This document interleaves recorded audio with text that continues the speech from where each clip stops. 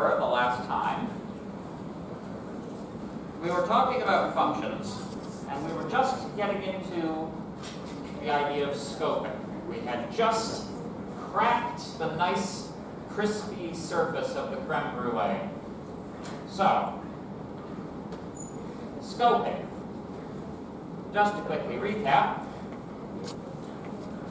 in general, with scoping, there are two scopes that you have to be concerned with in most situations. The local scope, which exists solely within the function itself, and the global scope, which exists for the entire program. Yeah. So here, let's dive right into our example here. So this is a program that doesn't have any functions at all. As a consequence of that, all of the variables defined in this file are global. Yes, thank you. So so the scope of a variable is its domain of applicability. In general, variables are not applicable before they are first declared, right? In other languages, you would have an explicit declaration statement in place of n equals 7, for example. In C, you would say integer n equals 7, semicolon. That integer denotes the first, it types the variable as being an integer so that it's unambiguous and we know how big it is. And because C lacks many of the dynamic mechanisms that Python uses to be able to, sort of be able to turn n from an integer into a float and then back again and then maybe make it a string later on. C is a lot more rigid in that. And I know I compare things to C quite a lot, but C is representative of a lot of other programming languages like this. At any rate, if you try to use a variable before it's first been assigned to, that is an error. It will tell you this variable that you're trying to access doesn't exist, and that's a problem. Of course, we should be used to the idea by now that the instructions in a program are executed in the sequence that they are existing in the file. So n equals 7 goes first, then x equals 1, etc., etc., etc. So, the scope of n is the entire file. The scope of x is the entire file except for the first line, which is before its declaration. Any questions so far? Should be pretty, so far so boring, right? Awesome. So, all of the code here is at the top level of the program. Once this code is run, we can't call it again with different inputs. So, one of the problems with writing your code like this is that you're essentially, well, this isn't quite true, but it works and cuts against the idea of modularity. So basically, doing it, not using any functions, does give you a certain degree of modularity, but that modularity exists at the level of the file, not within the program itself, and it's often useful to have modularity within the program itself. So, no reuse of any of these statements. We can't use them more than once because we haven't put them in functions. All variables in this context are global variables. Oh, is there too much? How's the picture? Is there too much light in the room? We're good? Okay. So, if, on the other hand, we have a function, say factorial, in which we have n defined, then x, the domain to which n and x apply is specifically just that just this function, right? These are now local variables because they're inside of a function. Am I hitting this point too hard? You guys all good with this idea? Yeah, okay. So, yeah. In that case, I'm going to skip forward a few slides. So, because they are not defined outside of the function, if you try to print them or access them in any way outside of their domain of applicability, you'll actually end up with an error. You'll get the same type of error as if you used a variable name before, like a global variable, before it's been defined, right? It's just not defined in that context. Make sense? So, now this is where we're starting to get a little bit into some new stuff. So, I think I might just do this as an example.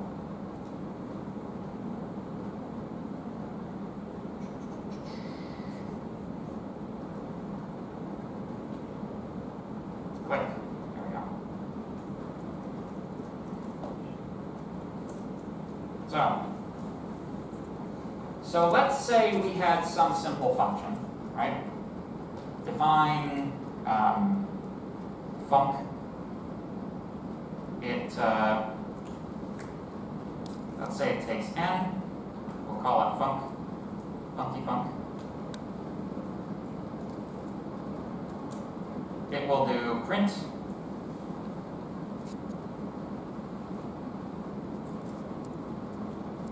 Won't you take me to while, let's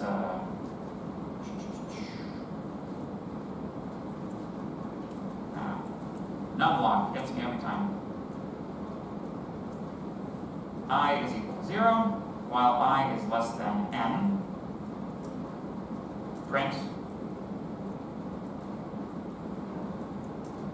funky town. Then we call funky town, funky func.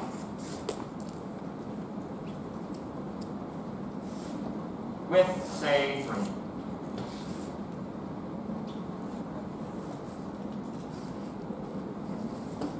Execute this. Icon 3, topic 5.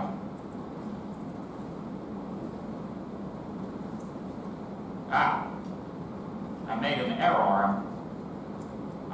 Didn't I tell you you'd see me do that in this class? I forgot to increment I. There we go. There we go. So we got 3 funky towns.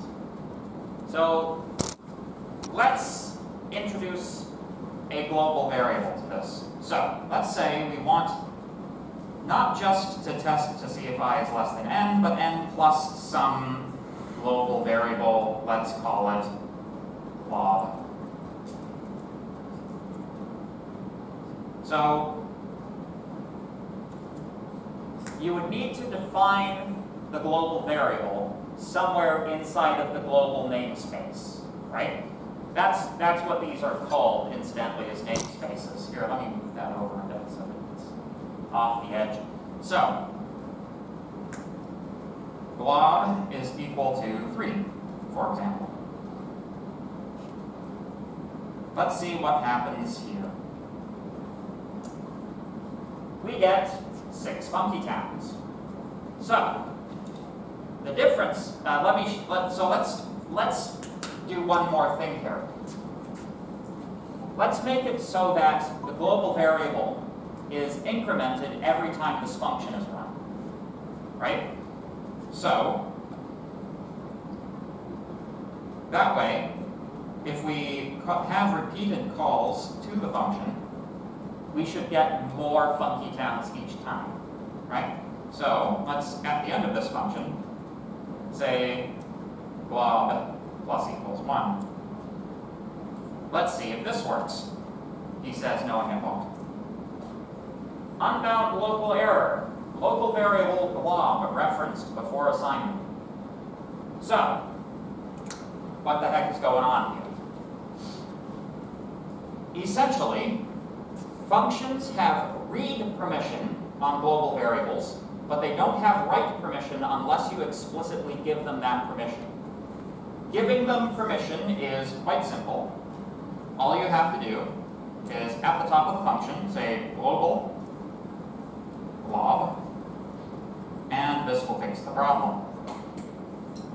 You can see that each time, it might, like I could have made this more obvious, I guess, but each time we run this, we get 6 the first time, we get 7 the second time, and we get 8 the third time. The global variable is incrementing. But in order to use the global variable, you have to give that function read and write permissions. Now here's another interesting thing, right? So let's say we, let's modify this somewhat and say we want to control the number of exclamation points. We'll make that, we'll do that instead, right? So all I've done here, rather than saying FunkyTown more times, glob now controls how many exclamation points will go at the end of it, right? So let's see, let's just check to make sure that works. This perhaps is a little more visually obvious what's going on, right? So let's say, just for the sake of argument, let's say we didn't include this, but we defined glob inside of this function to be 1, right? What happens? It's 1 each time. So this is an example of what namespace conflict arbitration, except there's the fancy way of saying it.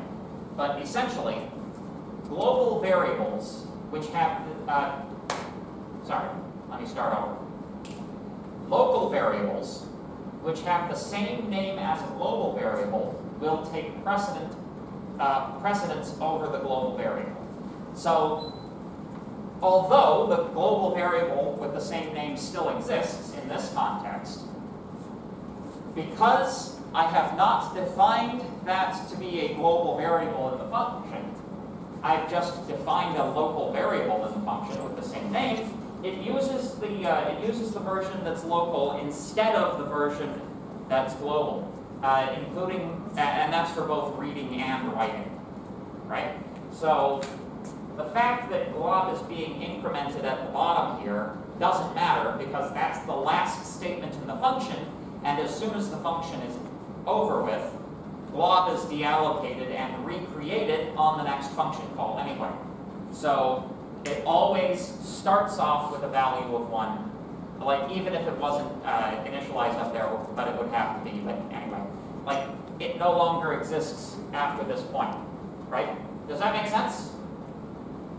Any questions? Yes? If you're going to do a later function afterwards and reference glob again, that will still, the global variable is still not available. Could you repeat the question, please? If you're going to do another function after line 13, the global glob variable, Oh. and we would have a new local glob, you would go to run your local glob?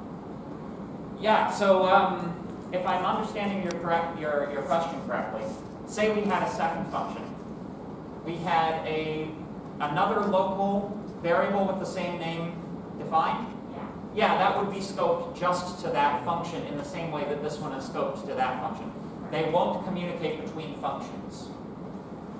Actually, the correct way to think about a function is as a miniaturized version of the file itself.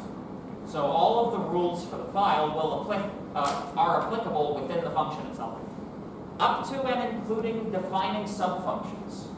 So you can actually, and this is kind of getting off topic a little bit, but let's say we wanted to encapsulate this bit here inside of its own function, right? But it doesn't make sense to have a function that does that that's defined globally. You can actually also define local functions. So def exclaim give it some value. Actually, you can still use n because it'll be bound to this function. But sort of the same rules will apply, right? But let's call it x just for the sake of not confusing people too much. Return exclamation point times x. We can then use it here, right? I'll just demonstrate that that works, right?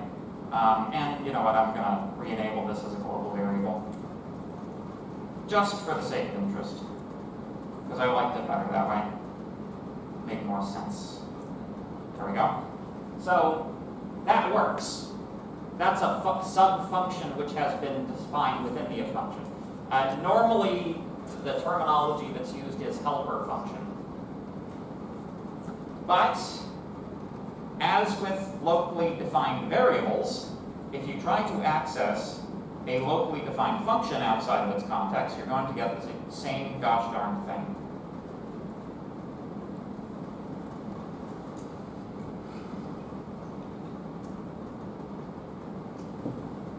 Did I spell it correctly? It would be terrible if I showed you something and it was because I had spelled it. No, I spelled it correctly. Okay. It's like, this didn't work because it doesn't exist. It's like, well, you just misspelled it. It's like, oh. Anyway, so exclaim does not exist outside of the function context of the function because the function itself is local to that context. Make sense? Yeah, no trouble. Any other questions? Yes. Can you go back to the other screen? Oh, yeah. I just have a question.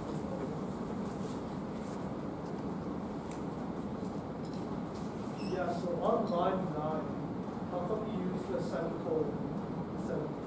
Oh, because I mean, because force of habit, and apparently that's valid syntax. So, but in Python it's not necessary. Every single gosh darn programming language other than Python needs semicolons, as long as it's not a functional language. Any other questions? Yes? Can a function call another function if that function is inside the function? Is not inside. So, like for example, if I had like another function here, func2, the funkening. Yeah, so if I try to like print, you know, exclaim 7 just for the sake of interest, and then I, you know, call this one instead of doing that, which doesn't work as we've demonstrated. Yeah. So, what's interesting in Python is that it actually gives you a trace of which function your error occurred in, right? So, it's like, in this file, in this function, on this line, this doesn't exist. So yeah, no. The functions don't communicate each other's functions to each other. Question? I'm sorry, can you speak up a bit? Can func2 the function call function? Yes. Yeah, they're both in the same global namespace. So let's try it. Yeah. 1, 2, 3, 4, 5, 6, 7. Yeah. Because they're both in the global namespace, they both have access to each other at that level. Right? Question? Well, when you reference or when you give permission to write over a global variable, does that actually change the variable? Yeah. So log would be incremented by 1, even in the global essence. Yeah, and you can see that happening, right? Log starts off with a value of 3. The next time that funky func is called, it now has a value of 4. The next time, it now has a value of 5. Now it has a value of 6. The increment is being held between the function calls. That's the whole point of a global variable. Question? Yeah, so what are like the rules of where you define a global variable and like the top and bottom? Excellent question. It has to be defined before the function call, not the function definition. Basically, it has to be declared before it's used. But as we know, with function definitions, where's my cursor? There we are. This is not actually the function executing. This is just the function being defined, right? Hopefully everybody has like a good grasp of that concept by now, because it's fundamental. But yeah, so for example, if I were to move glob's definition down here, I would get glob not defined. Excellent questions. Any other questions while we're on the subject of questions? Yes, sir. Where does the non come from? Just trying to understand the non. The non? Oh, Yeah. none. Oh, here. Oh, that's a good one. It's because you're printing Funky Funk. Yeah. So, Funky Funk, right? Because it's got no return statement defined, will return none by default, right? So, I've kind of made a mistake here. I'm printing the return value of Funky Funk, called with 7 here. That return value is none, so none gets printed. Right, just because the functioning itself, the function itself has no input required, like it has no argument. Well, it doesn't have anything to do with there being no input here. It has to do with this function not defining what its output should be. Right, I see. So Well, it yeah. doesn't have a return statement. Yeah, it doesn't have a return statement. Right. So for example, if I were to put one in and return, for example, done with the func.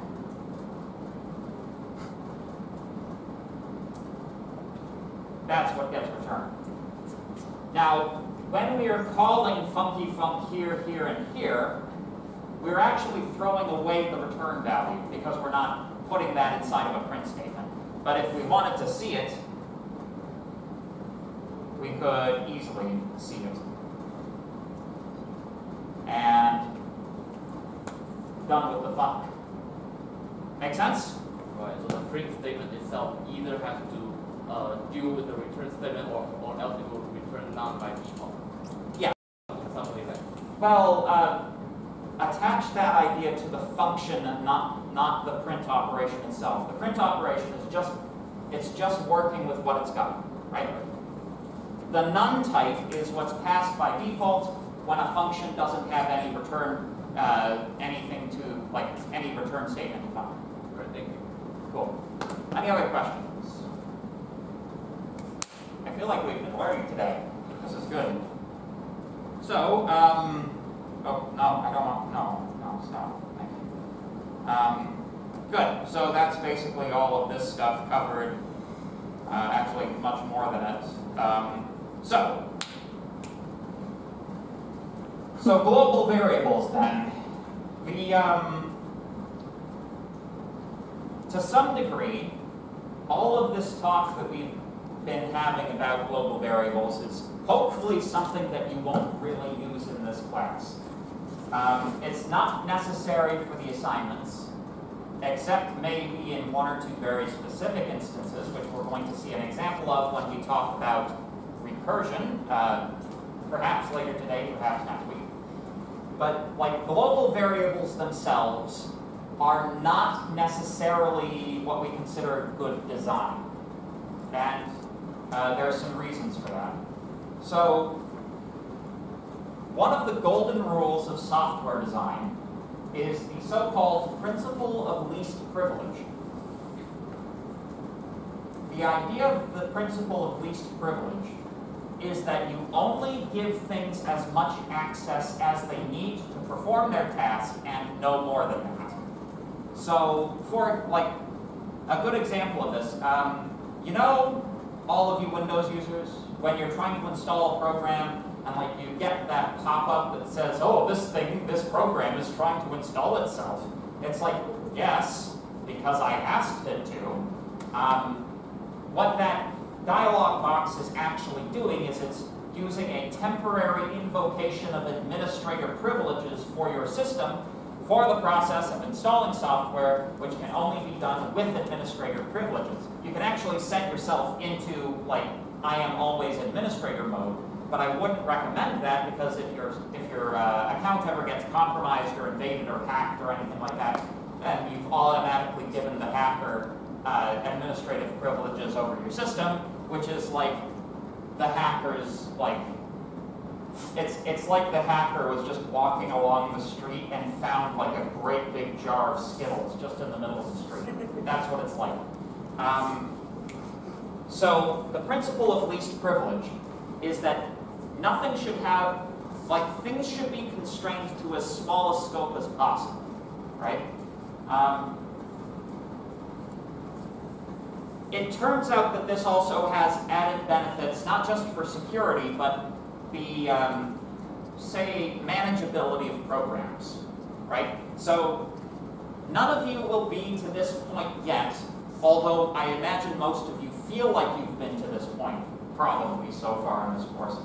But when you're working on large programs, like, say, 10 to 100,000 lines of code, right? Simply managing the complexity of that system it's a sufficiently rigorous intellectual task that very few people want to do it. Testify? Absolutely. Yeah. Painfully. Painful. It's painful when the thing gets too big, right? And you know, it's like, I don't know what this variable does because I wrote this 6 months ago and it's used here, here, and here, but I didn't leave a comment to say what it does, and it's like, multiply that by about 10,000 and that's what a large program looks like. So, essentially, the more you focus on using local variables rather than global variables, the more things are constrained to a particular context and the more modular your code is. I explained to you guys about what spaghetti code is, right? We had to talk about go-tos a little bit. Well, very quickly, go-tos allow you to loop all kinds of threads of execution through a program so that it looks like a great big tangled ball of string. Global variables contribute to that fact, they contribute to that same problem in a different way, right? Every time you use a global variable, what you are actually doing is you're putting constraints on the use of that function, right? So, because the function, any function that uses a global variable will do something different depending on how many times it's been called. Sometimes you want that, often you don't, right? The design principle for functions is that you should always try to get the same output for the same input, right? So essentially, like, you can't think of any global variable into a function as being an additional sort of implicit input into the function and an implicit output out of the function. And, you know, you kind of want to, like, keep that as tight as possible. It really helps. Like, you want to think about software as if it were Lego, you know? But yeah. Any questions about that? We're going to talk about a few, like, sort of general design-oriented... Oh, question? I was wondering, just to make sure, in a function declaration, are all variables local by default? You mean all of these guys? Like n and I and the rest of them don't declare to be global. Yeah. Yes. All are default sorry. All of them are local by default. Yeah. Good. Any other questions?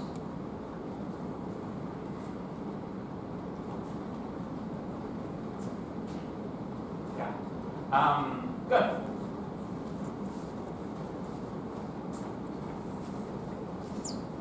You know, it has like always been my dream that I could never achieve, to have like a marshmallow gun in my briefcase and just pop the people who are sleeping. I've always wanted to do that, but it's probably against the regulations or something, I don't know.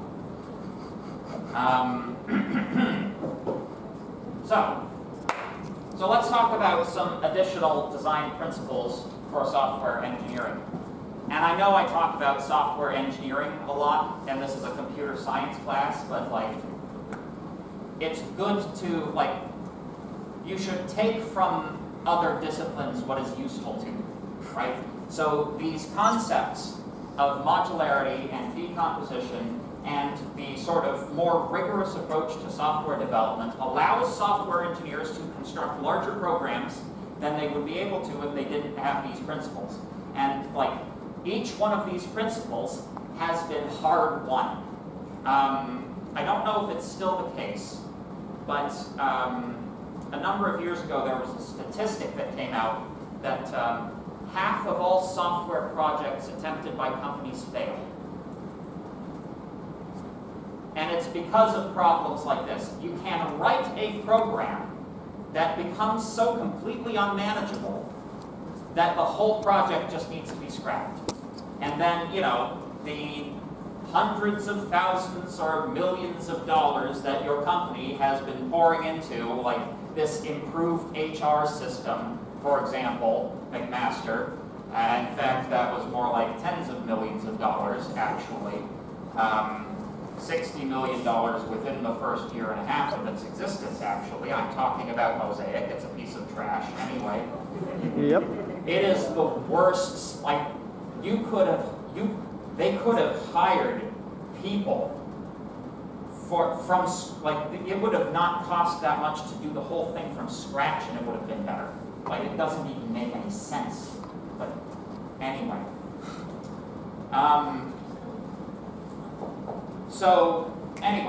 So it's totally possible for a software project to fail. In fact, they fail all the time. In fact, the system that you guys are all using to conduct very important thousands and thousands of dollars of transactions is in fact a failed software project. Anyway, and that's because it was like hacked together over one summer by summer students. Like, actually though. Like, they didn't actually hire anybody professional to do it, they just got it. Anyway, I digress. So, the principles that keep you in your job, keep your company getting contracts for software, and keep your sanity in check, which perhaps is the most important of those things. Modularity and decomposition. You should think of software like a Lego set. Each brick should be pretty small, and what's important is the way that those bricks have been put together, right? So each piece of software needs to be reasonably self-contained. It should be constrained so that its inputs and its outputs are obvious. It should have a clear purpose, right? Like, it needs to solve a problem, right? And it needs to be reusable. So, like, a lot of the problem that you see with, and you guys, I imagine most of you are in this phase right now, like, decomposing a problem into sub-problems is a skill, right? If you have that skill, you will do well in this class. All you need to do is learn how to do that to software, right? Like, decompose it into small bite-sized problems, solve the small bite-sized problems, and then put it all back together, and you'll have your solution, right? Basically, if you can do that at the level of individual programming statements, that's how you program, right? Like, each individual statement in a program can be thought of as an operation which has inputs and outputs, right? But obviously that's too fine a grain, right? That's too fine grained. We need something a little more coarse. So, at any rate, so one of the things that enables the code reuse and the clear purpose and all of that is the mechanisms of abstraction which are being used. So, what is abstraction? Anybody have like a decent like definition of abstraction that they could share with class? What does the word mean? Anybody? Anybody at all? It's a difficult word to define, actually. So you know. Yeah. Something that doesn't necessarily represent what it is. Something that doesn't necessarily represent what it is. Yeah. So if I were to propose like a thing which is not abstract and a thing which is abstract, right? A thing that is not abstract would be something like, say, an orange, right? Something that is abstract is like a picture of an orange, right? It conveys the essential details about the object without being the object. That is what a function interface does, right? It conveys the information necessary to the use of the function without needing to get into the details of how the function works, right? This is what we should be shooting for. Yeah. Now, there is a danger in abstraction, right? The danger in abstraction as represented by abstract art. This is the portion of the class where I rag on abstract art a little bit. So, during the late part of the 19th century, early part of the 20th century, there was a movement in art from realistic painting into more and more abstract forms of painting. You know, you had things like pointillism, you had things like cubism. As the art became more abstract, right, it moved further and further away from a representative representation of the thing which it is supposed to be, right? So by the time it hits cubism, it's like, I'm not even sure what this is supposed to be anymore, and then by the time you hit the 1950s, it's like, I'm really sure that this is just color on a canvas, right? Like, there's a danger in abstraction of it getting too far away from the thing it's abstracting that it's no longer understandable as that thing, right? So there is a danger of having too much. And in our context, that would be declaring a bunch of functions without providing useful names for them, right? It's like, sure, you are modularizing and it is a function, right? But because you haven't provided a sufficient description of what you're actually doing here, you know, we can't know all of the important details that we need to know about this thing, so we can't use it effectively, right? So that's a long way of saying documentation, documentation, documentation. Any questions about that? Yes? Is this kind of related to like the idea of the duck, where it was it the duck finding? Oh, duck typing. Yeah. Yeah. Is it similar to that? It is similar to that, yeah. So actually, this hits upon one of my primary criticisms of Python as a programming language. So Python as a programming language uses a system called the duck typing, right? So if it looks like a duck and it quacks like a duck, it's a duck. So that's what that actually means is the manner in which you use something in Python constrains that to a set of things that fit its usage, right? My essential contention is that eliminates too much useful type information and makes the program actually more difficult to use, not less. Because it sort of allows you to include, it allows you to program while thinking too loosely about the program, essentially. And, you know, it's kind of a pedantic point because most people seem to manage with Python anyways, you know, despite the fact that the typing system is terrible. But, you know, I feel that when they made that move, which was to abstract away the entire type system for Python while still trying to have a type system, that they had that problem, that they departed too greatly from the actual essence of what it, what it actually means. Because type systems are important. It's actually very difficult to program if you don't know what a type system is in a language that expects you to know what the type system is. Haskell, for instance, heavily loads most of the errors that you'll find in a Haskell program are actually type errors.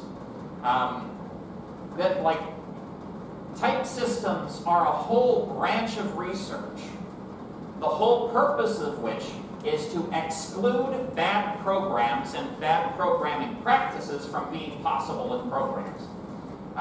So if you don't have a rigorously enforced type system, anyway. Yeah, so, just as an example, so Twitter. You can think of Twitter as being a large program attached to an even larger database, right? The thing I like to say about Twitter is Twitter isn't scary. Twitter is just a database. It's the people on Twitter that are scary. So if you imagine Twitter as just being this great big database full of tweets, time-stamped, right? You can think of the various functions that Twitter has as being individual, unified, small, little functions. So sending a tweet is you record some text to the database, along with associated metadata that allows it to be found. Storing in the database, one operation. When you send a tweet, all it does is send the tweet, right? Liking a tweet, all that does is it looks for the database entry, finds the number of likes counter, pops it up by 1, that's all it does, right? Deleting from the database, same idea, right? In fact, viewing a tweet from the database, same idea as well.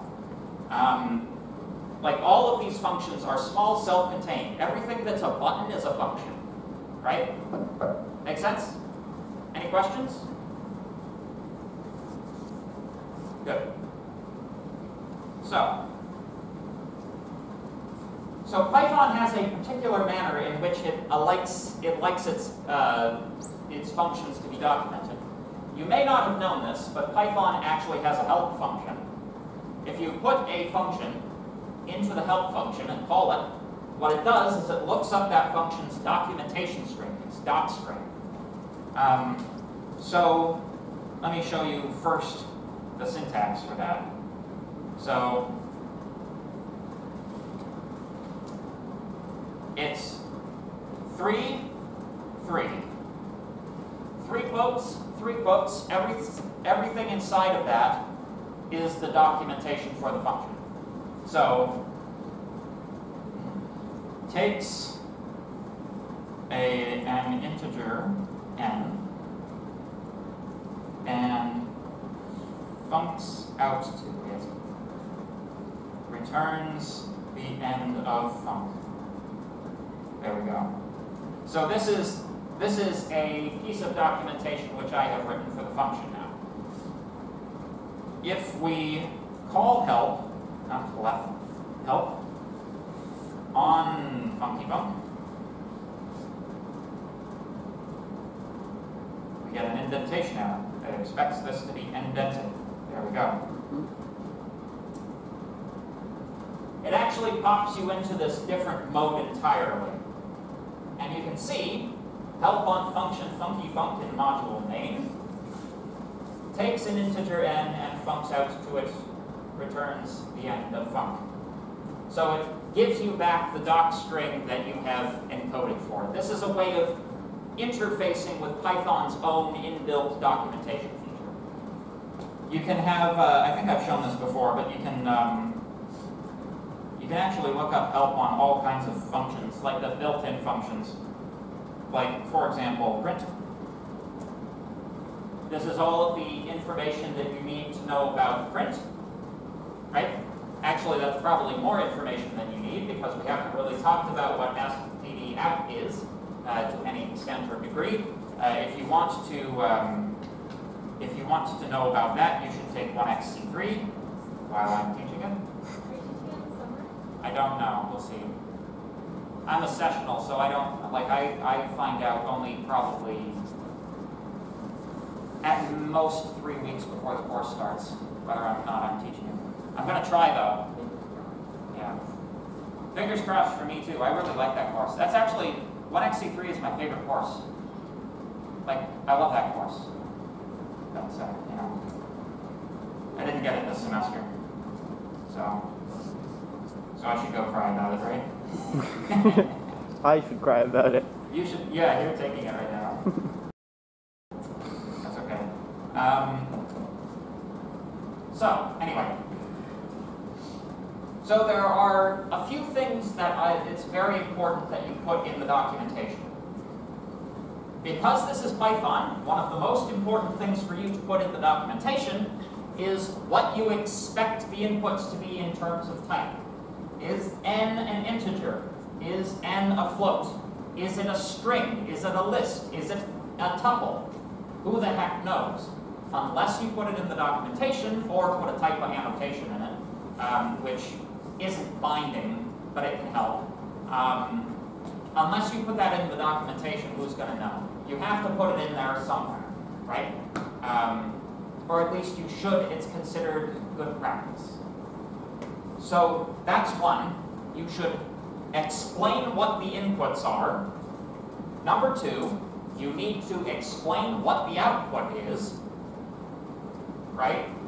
You should also say what the type of the output is. Like if this thing outputs a dictionary, it should be noted that it outputs a dictionary.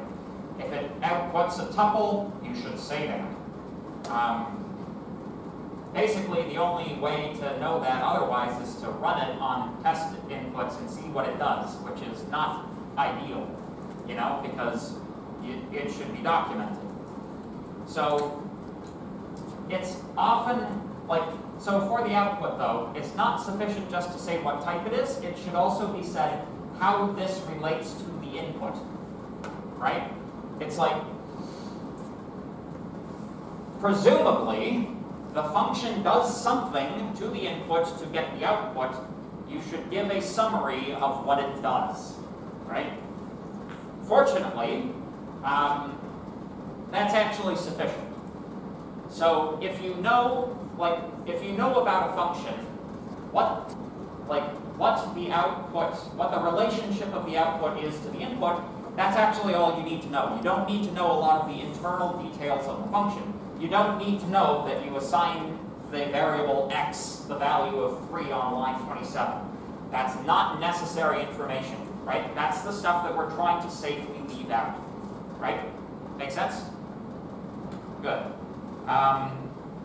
So, for example, the make change problem from last class. This is the documentation. This is good documentation for that function, right? Assumes target is an integer, and that coins is a sequence of integers in decreasing order. In decreasing order. Very, very important. If that's not true, that algorithm doesn't work. If that's not said in the documentation, how the heck are you supposed to know that's supposed to be the case, right? Because there's nothing about the name coins which implies that it should be in descending order, right? Returns a dictionary with a key for each entry in coins and a corresponding integer for the number of coins of that denomination. That describes what the output is in terms of the inputs. Any questions? All right, have a good weekend.